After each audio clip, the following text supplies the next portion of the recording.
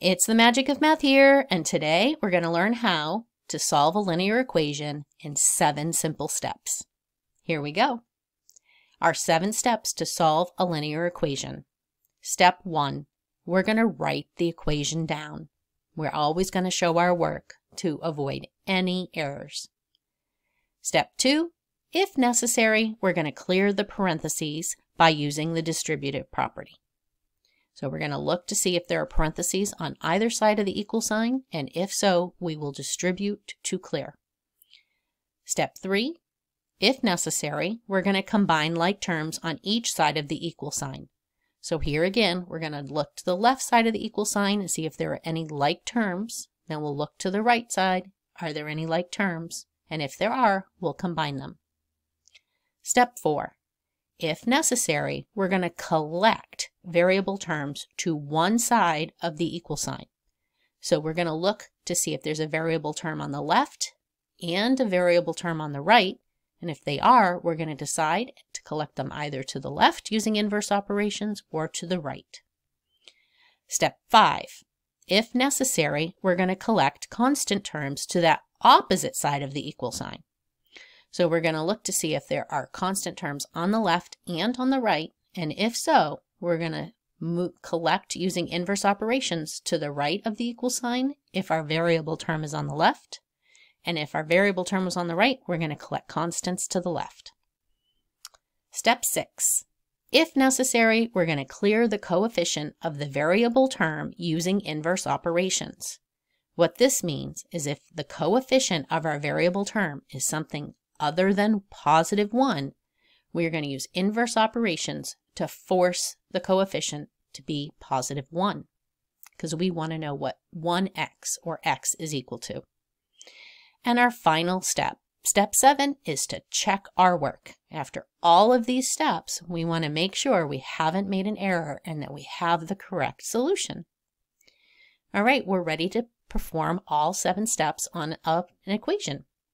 So here is step 1. We're going to write the equation. Here is our linear equation.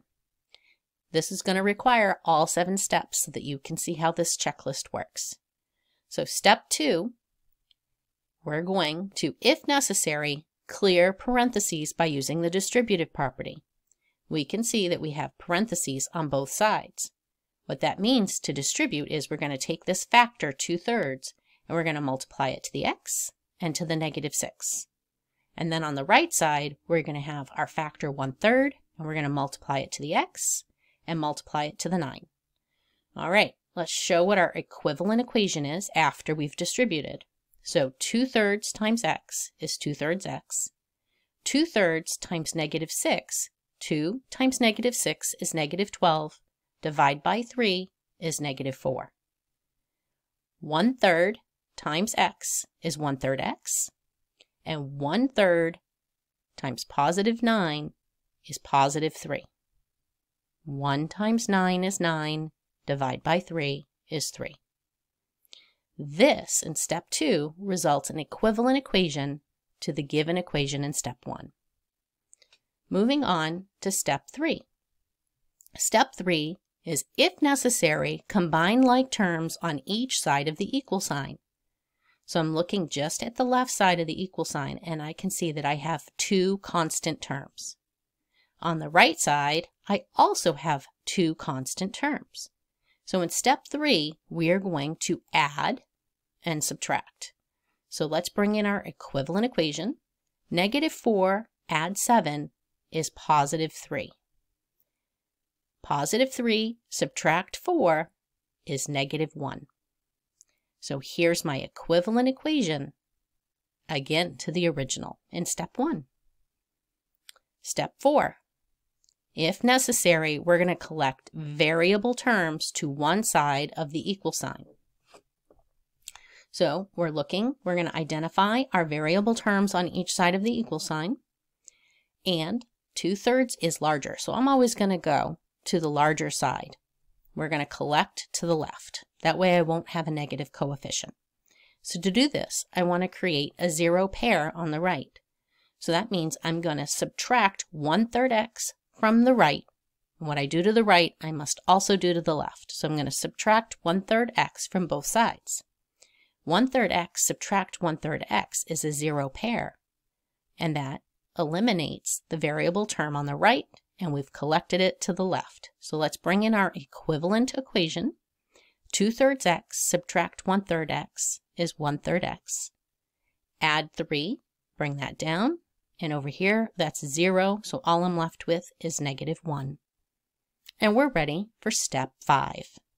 Step 5, if necessary, collect constant terms to the opposite side of the equal sign. Our constant terms here are +3 and -1. These are terms without a variable, they're just constant.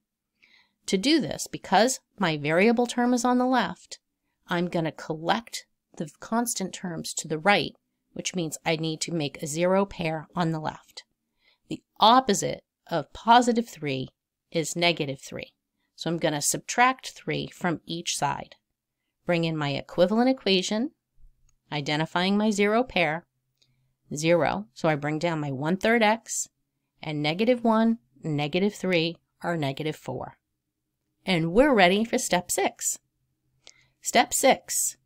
If necessary, clear the coefficient of the variable term using inverse operations. So we're looking at the coefficient.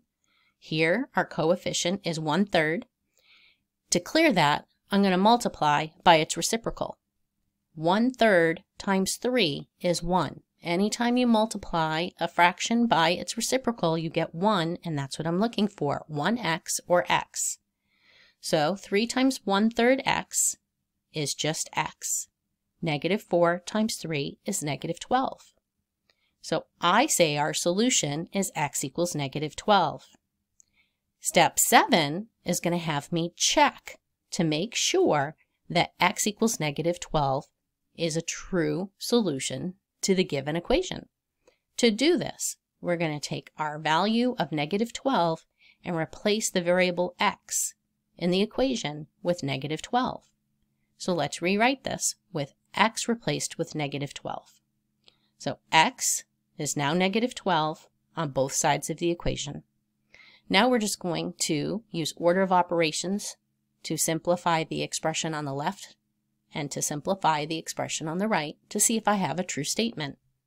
So the first step I'm going to do is simplify the parentheses. -12 subtract 6, bringing in my equivalent equation. -12 subtract 6 is -18. -12 add 9 is -3. Now the next step is, after we've done parentheses, we're going to do our multiplication. So we're going to do 2/3 times -18 and 1/3 times -3. 2 times -18 is -36. Divide by 3 gives me -12. Bring down our add 7. 1/3 times -3, 1 times -3 is -1. -3, sorry, divide by 3 is -1. And then we're going to subtract 4. All right, now we're going to do our last. We're going to know that we have -12 and -1 from our multiplication. -12 and 7 is our next step, which gives me -5. -1 subtract 4, -5. And -5 does indeed equal -5, so it checks. We have a true solution. So bring down our check, and here are our 7 steps to get our solution of x equals -12. And there you have it. Those are the 7 steps to solving a linear equation. Thanks for joining me today at The Magic of Math, where we continue to master math one video at a time. I hope you have a great day and come back soon.